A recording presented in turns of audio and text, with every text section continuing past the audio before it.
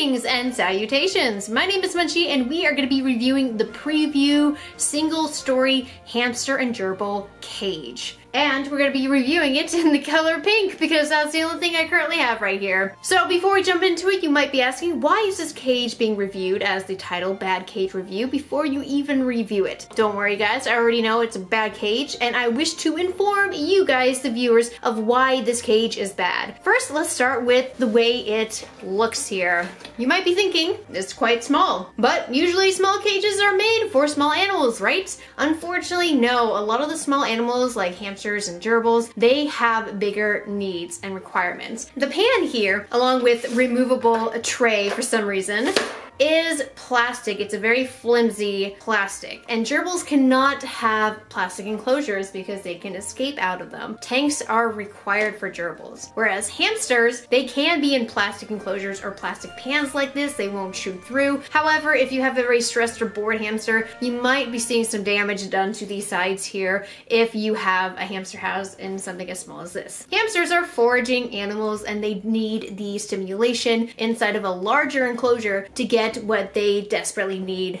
as found in the wild. That's why wheels are always required in enclosures 24/7. This enclosure does include a wheel. We'll be reviewing the size because size does matter for your specific animal. So if anybody were to have gotten this cage and not know any better, sizing does matter, especially for the bigger animals. If they can't run in the wheel because it's too small, then they can't use it and they can get bored very quickly and stressed. Hamsters require 450 square inches in the United States. I've already gone and measured this. This is 14 by 11. So 14 in length by 11 in width, and that equals 154 square inches, way below the standards of any suitable small pet. Now you might be thinking, well, what about mice? Mice should be, if you have pet mice, if female mice, they should be in pairs or more. Male mice, even though they are meant to just be by themselves, they do benefit from a bigger space. Not too big, however, because they can become timid, but just the right amount of space for them will make them very happy and very pleased. If you come into this cage with the ideal of, well, it's a small cage, I can provide it time and stimulation outside the cage, the animal would probably need to be outside of the enclosure well over 3 hours worth of playtime.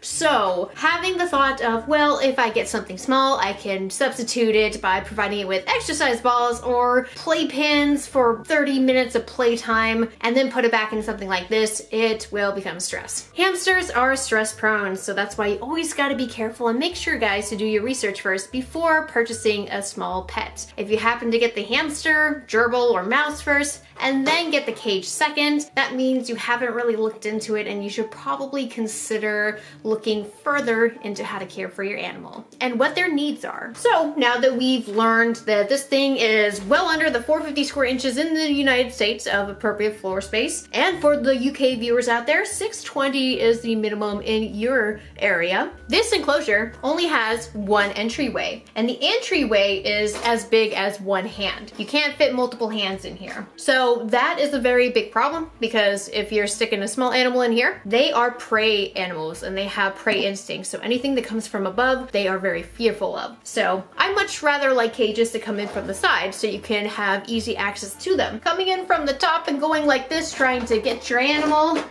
that is going to be super scary. You might also get bit as well. So that's really dinky right there. And the only way to get your wheel out too, if you're trying to clean off your wheel, is by completely removing it. But let's talk about the pan because this is very interesting. For small animals, they need a lot of bedding. Gerbils especially, they need mountains of bedding because they spend the majority of their time underground. This has almost no pan depth. And I have my handy dandy ruler with me. So it looks like it's only about 2.5 inches of bedding. That is pathetic for all species of small animals. You want to have a minimum of at least 3 inches of bedding all throughout the enclosure. That way they can push and make dens themselves with the amount of bedding that they have in the enclosure. But 5 inches or more of bedding is more appropriate. What is the use of the pan then? This is not a bird enclosure, but for some reason this design mimics that of a a bird enclosure. So it's very weird because the Prevue makes the Prevue 528, which is the best and most suitable enclosure in the US market for, say, for instance, Syrian hamsters. Gerbils, unfortunately not, because you still have that plastic pan. Dwarf hamsters can fit inside of the Prevue 528, and mice. Mice can definitely fit inside of a Prevue 528. But that pan depth is 6 inches. And for whatever reason, you can remove this pan, but the bedding is going to be on top here. The bedding is not going to be like right under here.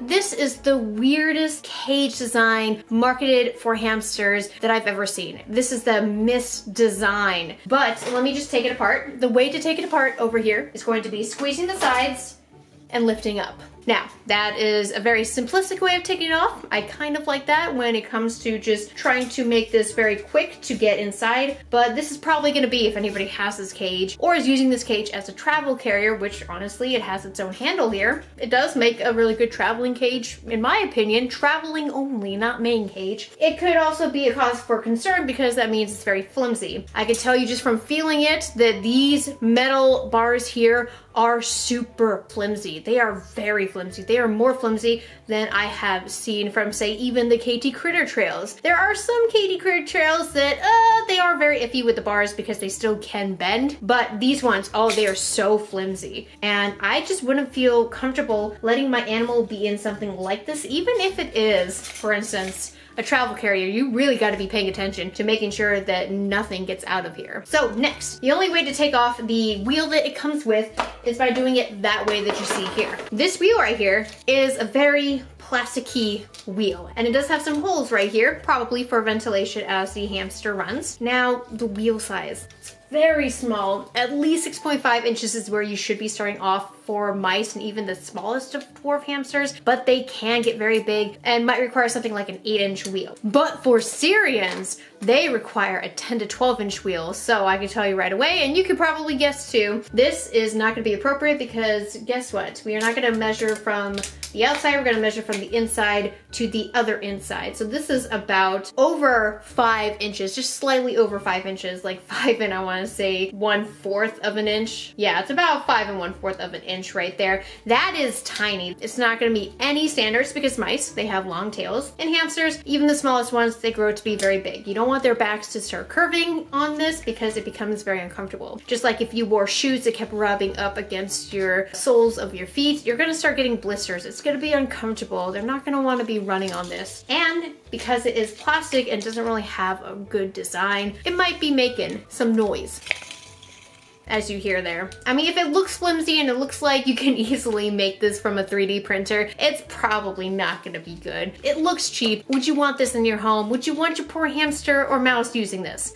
No. So this right here is a shoebox size design, and it is a design for birds because birds, they use trays. It's easier to clean that way, but they're gonna be needing bedding. So having this right here just have metal inside, right where the pan is, they're gonna be walking on top of metal. It's just gonna be really awful and bad for them. Why would you use that? You could probably stick a hide in here and that's about it. All of the hamsters use either a litter pan, a digging box, or even a sand bath. And if you can't put stuff in here that they need, and if they need a bigger wheel in here, that wheel's gonna be too big to fit. So this is only gonna be good as a travel carrier, but there's much cheaper options because right now the only models left is the blue model and the purple one. The purple one is $64.99, the blue one is $44.99 with Prime, and there thankfully has only been 3 reviews of this enclosure. Thankfully nobody has really fallen for this enclosure because why would you go with this enclosure when you can go with the Prevue 528, which is much better and easier to put together too, and actually has 6 inches of pan depth. So let me show you a very clever way of housing your hamster or mouse if you have one and are looking for alternative options. This right here, as you can see, is a bin cage. This is a 29-gallon bin cage. It's roughly around 450 to 500 square inches. And look at the difference in size quality. Let me just put this one off to the side. Look how much bigger of space you have. Let me push this back too so you can kind of get a sense of how much room is up here just from looking at the lid here. Now you see I created ventilation down below here, but let's just take a look inside. Sorry, it's a bit messy because this is Bruno the mouse, but this is his enclosure here. He has tunnel systems inside of here. He's got his wheel, which of course he gets very messy, so I have to daily clean that out. He's got his little hanging toy. He's got 1, 2, 3, 4, 5, 6 besides the tunnel system. So many places to hide. He's got plenty of bedding and he is enjoying himself greatly in here just by himself because he is a male and he's not neutered, so he doesn't have anybody else right now. Because I run and operate a rescue of my own for these guys, and I like to advocate to at least have appropriate care. This bin will be great to use as an alternative if you are looking at cheaper options. With just the bin here, it's $16.99. But you do need power tools, and if you already have that, great. The mesh wire is in a roll that's about $6. And then the zip ties here that we use are just about $6 as well. So you're gonna be saving a lot just doing it yourself and providing them with a bigger space, because that's what you should be more inclined to doing. You want to have an appropriate setup, right? Because you care about your animal and the longevity of your animal.